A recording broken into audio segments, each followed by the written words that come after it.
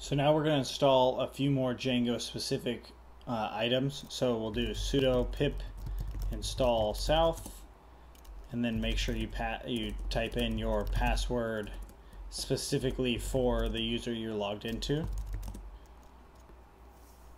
And I already have it installed, so it's already there. And then we'll do sudo pip install PIL, so PIL. It's the Python image library.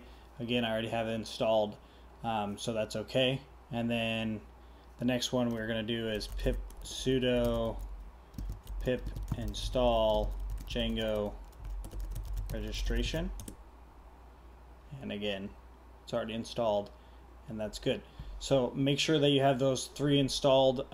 We are going to be definitely using those a lot. The last one will be pip install VirtualEnv. And VirtualEnv we will use quite a bit, and we might even revisit the installation of it, because setting up VirtualEnv is actually a very important part for when we start working in a variety of different projects. And to see what's installed on your computer, you can just do pip freeze, and it'll show you all the different things that are installed.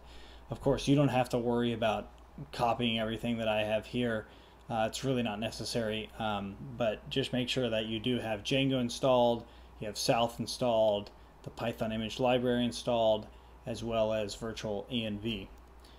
And that's all the Python specific packages that we will need for now. If we install any other ones, we will do that at that time.